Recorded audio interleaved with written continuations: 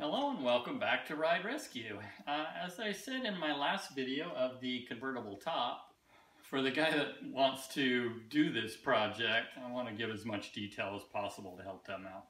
So you can skip over if you don't want to really see the whole thing and you want to just get the highlights. I finally have back window perfection. Now I can start putting on the top. And the top is reinforced with this panel, so that follows right along that top bow.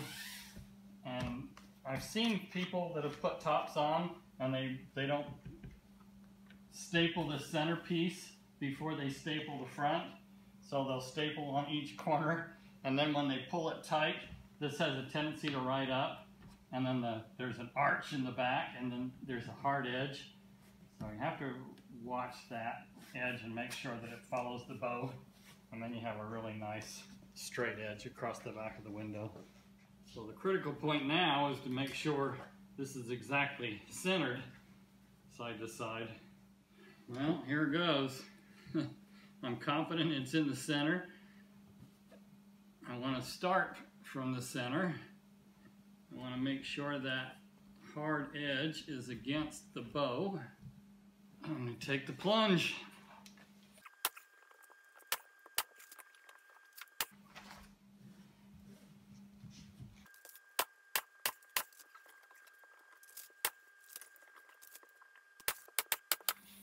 Now that I've got this bow stapled down, I want to get the panels aligned the way they would fall naturally. And then I'll put a masking tape line. That'll be my guide where I pull this around and staple it. Now that I have my guides, it's the trial and error for these pieces. The next step, before I get down into these side panels, is I want to tighten up the top of the top. And in order to do that, I have to pull this around the front bow. One of the common problems with adjusting all of the metal parts of the top is the fitment. I adjusted all of this fitment to be perfect, which you have to do before you start putting it all together. I had adjusted this arch, and that arch stayed. Sometimes this will drop down when you get everything tight. One thing that did tighten up is that latch. That latch now, you can't really see it in this image, but right next to that chrome piece, there is a stopper. That stopper is about a 1/4 of an inch off from the A-pillar frame. So I need to adjust this point of the top now, which is something that typically happens. I'll adjust everything perfectly in the frame rack, and then once I start tightening everything up, there's just enough play in all the parts where this will pull away from the windshield. And it makes it really difficult to latch the top down. So now that I have the pads on and the back window in, most of the tension is on the top.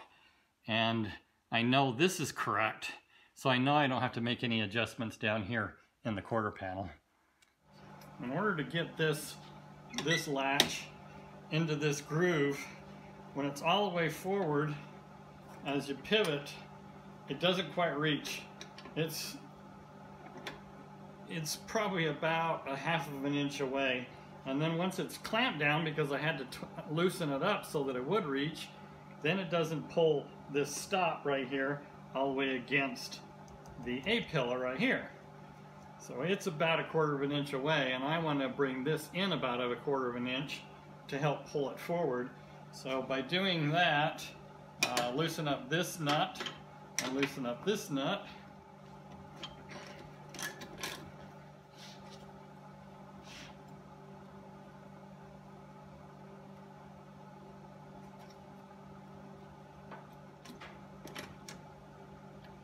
Now let's see if that worked.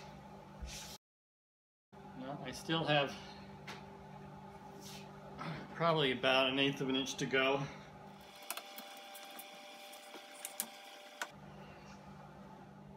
Another common problem with these top pads is this corner right here. They have a tendency to pull out. The tack strip just isn't very substantial, and the way the tack strip is reinforced and held into this corner, they have a tendency to fail a lot. On this corner, there's a pretty good tack strip and a decent staple there. These hold really well. I also glue all along here, but just to play it safe, because I've had several tops fail right here in this corner, there's a void right here. There's 2 layers of metal that are about that far apart, which is just enough to drive a screw right into this corner. So I'll get a flathead screw, drive it right in here, and that'll guarantee that this doesn't pop. When they come up, when they have failed, they don't really completely fail, but I don't lose this attachment.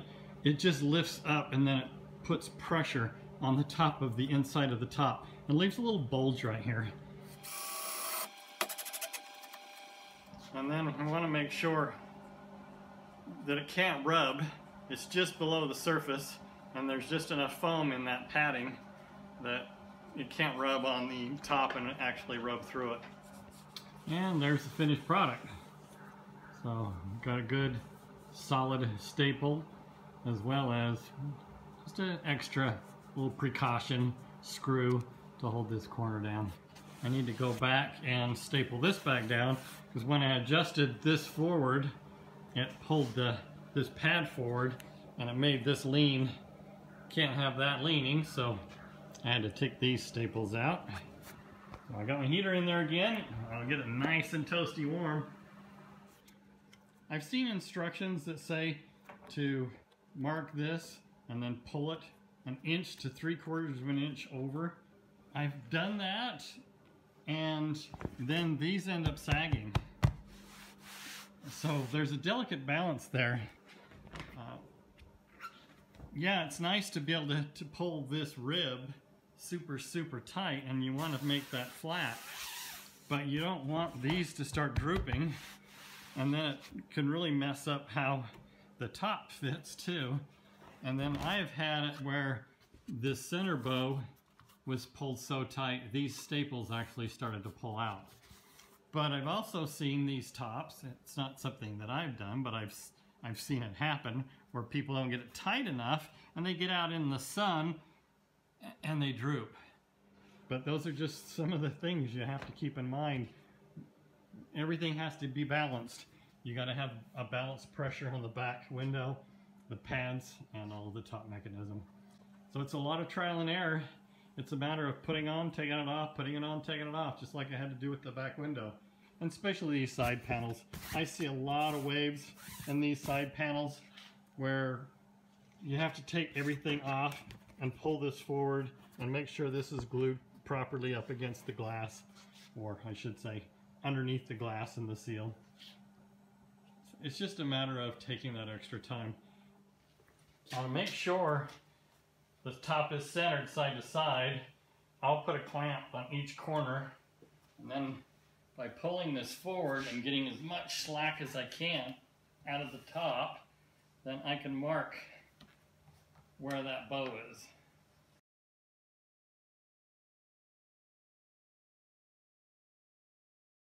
Now is a really good time to put the cable in. These cables, some recommend you replace them every time you replace the top. I inspect them. I mean, if they're perfect, there's no frayed ends, the plastic coating is all smooth, the spring isn't stretched, I don't see any reason to replace it. I've never had any problems with ones.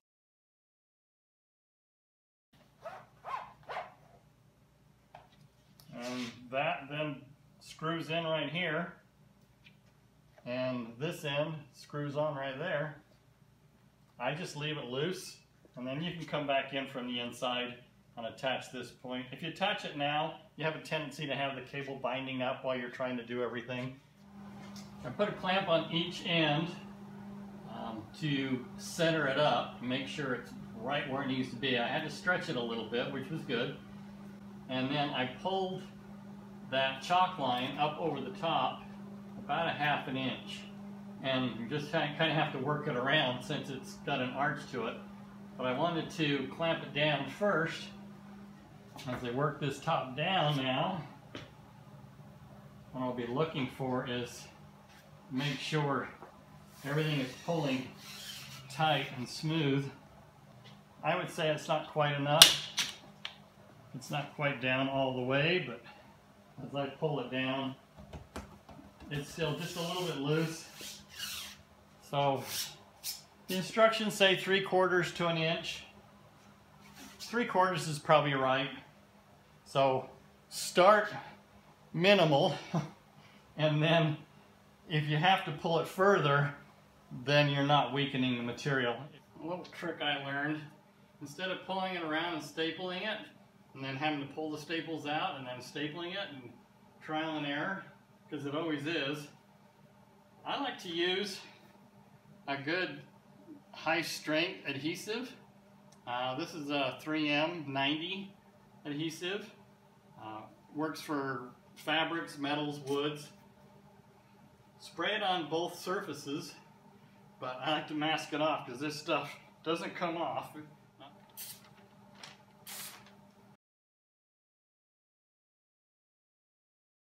And the nice thing about this adhesive is it gives you some working time.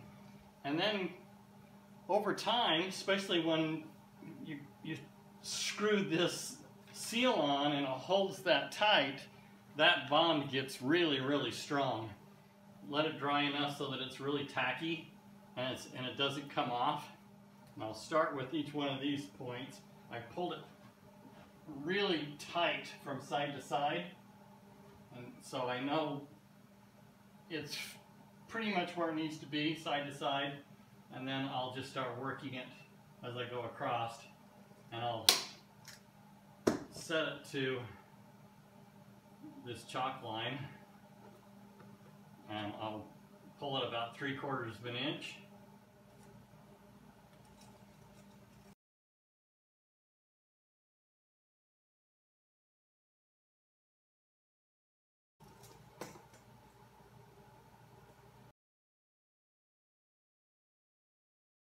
Now if that adhesive works and does its job, that'll hold everything tight. Just a little bit too tight.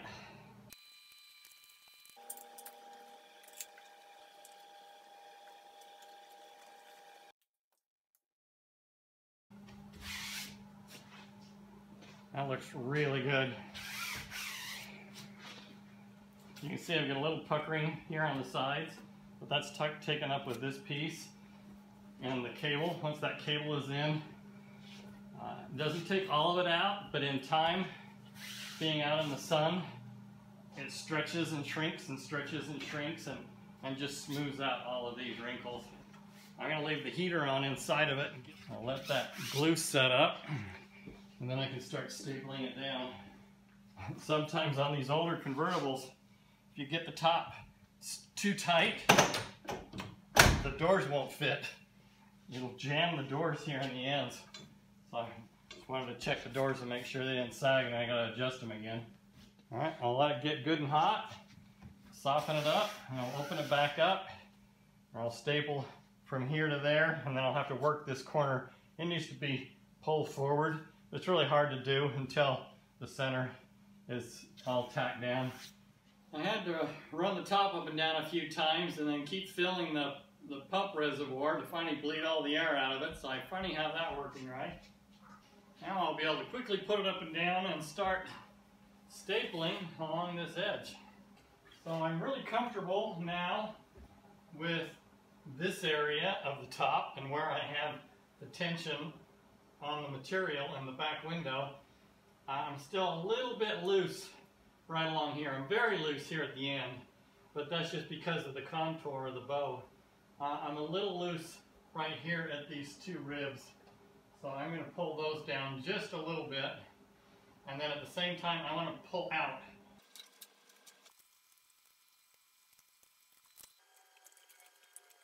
So I'll test this side first and make sure that's the way I want it. And then I'll do the other side, and then I'll be able to staple this in. And I'll be able to staple all this in. So as you can see, there's some wrinkles right here that I can't quite get out. I need to be able to pull it side to side. So I need to pull this forward just a little bit and this out just a little bit.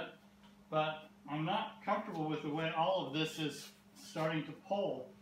A lot of it's pulling forward, and I'm not being able to get enough stress to pull it back. So before I start stapling this front piece, I'm going to tie both corners in the way I have it, just with some spray adhesive. And then I'm going to start working with the side curtains around the back window before I get much further on the front here. Okay, so this is my first attempt, and you can see how everything kind of puckers up. So I left all this side loose. I didn't bolt it down. I only bolted down across the back window, and you can see how it puckers. This is where you have to be really careful not to push anything too far. But I haven't clamped the front latches yet, so I will clamp them down now, and being really careful and watching this corner and that back end as I clamp it, make sure I'm not stressing and ripping anything. I didn't quite latch it all the way down. I just partially latched it, just enough to catch, and then I can go back and double check everything. This looks great. We'll make sure the other side looks the same. And we'll pull that window back out again, and I'll start working my way around the sides. Well, this is the first attempt with having all of it stapled down. This wrinkle right here will pull out by pulling this forward. These wrinkles, the only way I found to get rid of these is to pull this around towards the back window, and that will pull all of this back and around. Same thing on this side, not quite as bad. The finish across the top of the window is looking really good. This wrinkle here is a common problem with these tops. The only thing I've ever been able to do to get rid of that is age. Once it's been out in the weather a few times, the heat, and things start to shrink up right here across. I can pull this corner a little bit tighter before I staple all this front piece on, and that'll take out some of that. I'm getting real close. It's looking good. Looks like maybe one last time taking out that back window, pulling those around. Put my space heater in the car, closed it all up, got the top really warm. Some of it moved around a little bit. These wrinkles smoothed out a little. I still need to pull it over. So I make notes on my sheet. I want to pull this around 1/4 of an inch. There's an area inside where this window is and the side curtain that's really wrinkly, and so it needs to be pulled down. I need to pull it down about, well, in fact, I need to make note of that. I think I need to pull that one down about 3/8 of an inch. The outer is okay this way. So in order for me to do the inner and pull that down, I've got to take both layers off and then pull that inner down and then put the outer right back where it was. So I will mark that outer piece so that I get it back in the exact same spot. And then it's just a whole bunch of stapling. And then the same thing on this side. I'm actually the opposite on this side. The outer is okay along here, so I'll have to mark that. And the inner, where this window is actually pulling this down, and that's what's leaving that gap. It's pulling all this down into this corner right here, and I need to relieve that stress. So I've got to pull all the staples out along this area. So this inner, then I got to move it in probably about 1/4 of an inch, and then again I've got to pull this corner around about 1/4 of an inch. I'll mark this outer then, so I get it back exactly where it was. And I'll pull all of these staples out. And then I need to pull this over this way, but first I need to pull this back out of the way. Move all these staples from the inner piece, relax it about 1/4 inch, put it back on, and then pull this around as much as I can. You can see the first step was to relieve the pressure that was pulling this window down. So I've done that now. Now it's just a matter of taking this area and then stretching it around. I left a mark right here. That's my goal line. I want to stretch it that far. So probably what I'm going to end up having to do is start with this at that point, and then I can pull all this area down around this radius. Well, I am so close on this side of the car. I've got the heater going inside. I'm getting everything really warm so I can start working this area a little bit. It's still a little loose here. I need to pull this forward a little bit and bring it around this corner, and hopefully that'll take some of this out. It won't take all of it out. That's just going to have to relax with a lot of sun. I had the same issue with my Buick, and that did work out after one summer. This area, there's a little bit of wave right here, but this glue strip right here that goes underneath the trim or the seal, when I pull that forward, that will smooth this panel out, as well as this area here. When it gets really warm, it should stretch and relax, and this area should smoothen right out. The gap along the window and the apron has relaxed and closed up on both sides. But sadly, I've got some wrinkles right here that there's no way I can pull forward with this area. I'm going to have to pull this back window out one last time, and I need to pull it this way just a little bit more.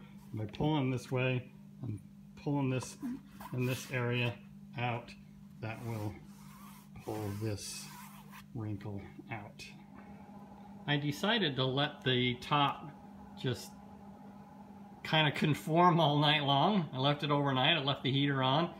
Got it good and warm, and once everything looked and appeared to be settling in place and stretching out correctly, this corner I needed to pull a little tighter, so I resprayed this area and this side panel here, and then I was able to stretch this around. I wanted to pull it forward this way just a little bit, and then bring this around to really pull this corner in.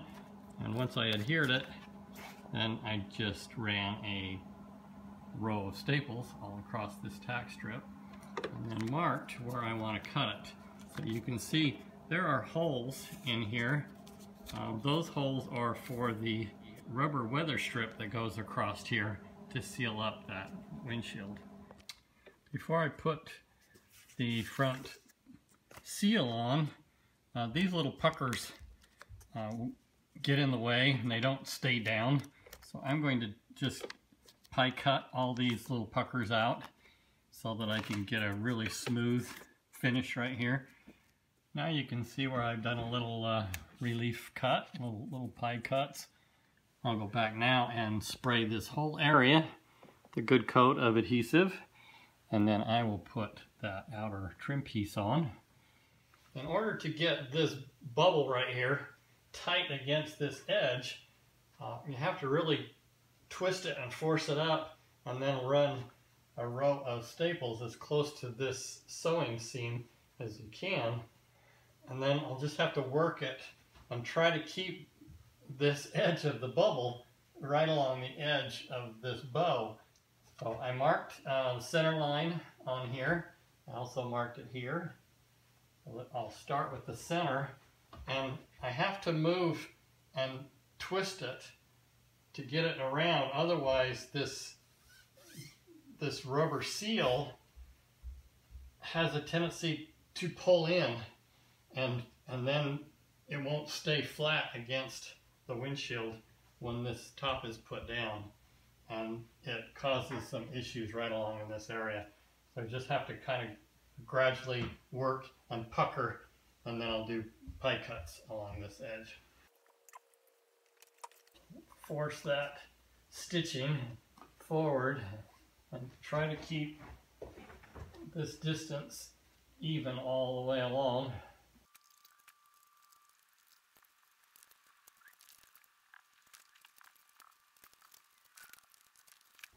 So now you can see, so lift this flat, staple all along this edge as close to the stitching as possible, and then I'll spray again all along this double area, and then re-stick that down, and then contour as much as I can to go underneath the weather strip. I want to test it now, so I'll put the top down and strap it and seal it and see how this looks when it gets smashed. What I did is I just opened up the two areas and I gently just trimmed off all of these stitches. Open it up, peel it back as far as I can, and then I'm going to try to contour with the body on this foam without cutting the top material at all. It looks good. Now it's just a matter of pulling this under, try to make that look as nice as possible, and then I'll just have to staple it here and try to hide the staple if at all possible. After spending about an hour and a half playing with this, peeling it back, gluing it down, getting to the point where I felt comfortable stapling it, I stapled all along the edge and then pulled the flap back and put adhesive in between those two, and these corners just do not want to stay down. So I glued them really well, and then once that glue is dried, I will put in a couple of staples just to hold it into place. I don't want to put any staples that are exposed along here any more than I have to. I'm looking at the old top, and this corner was stapled on the outside and then the staples were painted black. So it looks like I'm going to do the same thing just to guarantee those corners stay down. Finally, the front is completely finished. I still need to pull that down a little bit on the side, get some of that wrinkle out. The cable helped, but it didn't completely pull it out, and getting it out in the elements will shrink it up. So at this point I need to do this area. I need to pull this forward to get that wrinkle out and then glue this flap in, and where that glues in is right along in here. So spray glue that channel, spray glue the back side of that flap, and then pull it forward and stick it down. Once this adhesive's been sprayed on, wait till it tacks over and it's not sticky anymore, which it is perfect now, so I can pull that down as tight as I can make it.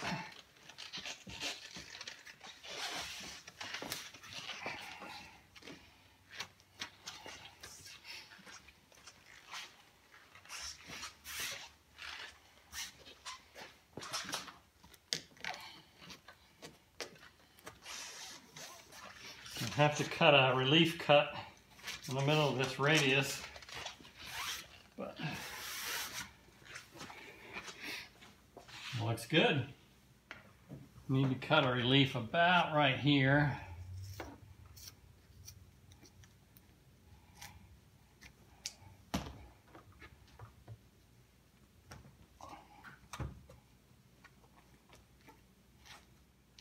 And then once I put that rubber seal in there, this channel, and screw it down, it'll hold it a lot more secure. And I just need to go back and trim. Wish it was all that easy. Because now that I've got this front seal in, it's perfect. It's right where it needs to be. There's a good gap. It needs to be about 1/2 of an inch between the frame and the glass, and that's exactly what it is. But this back window is down about 3/4 of an inch. So it needs to go up and back so that it fills in this gap too. I'll put in these seals. And on the other side, I put in the other side first just to test it. And it's too far back. The glass isn't touching the seal. Well, it's a metal channel, L-shaped kind of a thing, where it goes up and around. And with the screws in place, you can bend that seal and it pushes the rubber right up against the back of the glass. And ended up sealing it perfectly on the other side. And I had to move the glass back and up on the other side. And I'm going to have to do the same thing on this one. So I'll show you how I did that. I'll start by putting this piece in first. And I'm going to make sure that gap is tight. I want to keep these aligned as much as possible. Okay, I'll roll this window down, and there's one more screw right there. And then we'll start adjusting this window and get it all to fit. I'll go ahead and put this piece in first. And it's the same way, it's just a matter of a few screws along that back edge. Since I glued this flap over the holes, I use a sharp Phillips screwdriver to find the holes, and sometimes you can kind of see them punch through. And then there's one more down here. You have to put the top down about halfway down in order to find that one, and then drive a screw into it. And there's also a seal down on the bottom that has a little push pin. We want to close up that gap.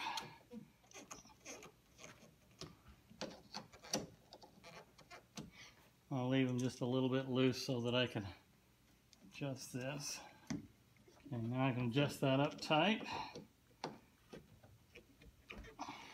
These two don't quite line up with the glass, so it's just a matter of getting a screwdriver, pry bar behind that, and bend it out.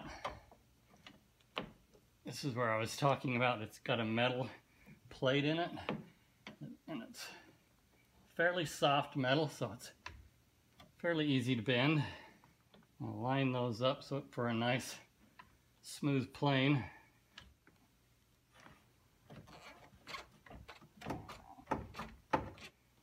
There we go. Now I need to adjust this glass. I need to go that way and that way. And in order to go further up, I need to take this plate off.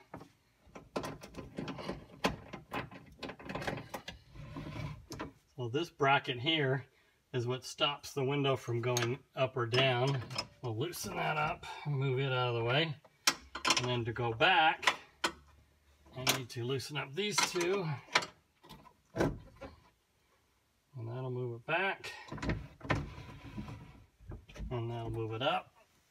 Now we need to adjust to the door. Okay, it's too far forward, it's hitting the glass, so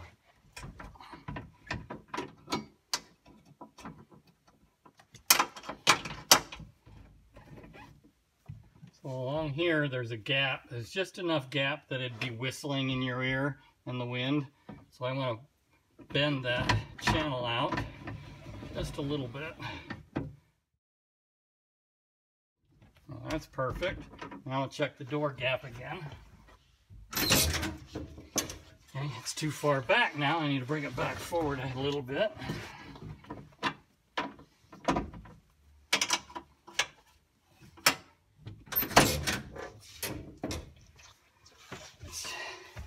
It's just a little bit crooked. I need to twist it so that I have to loosen the back bottom bolt, and I can pull that around just a little bit. I need to go back that way, just a hair.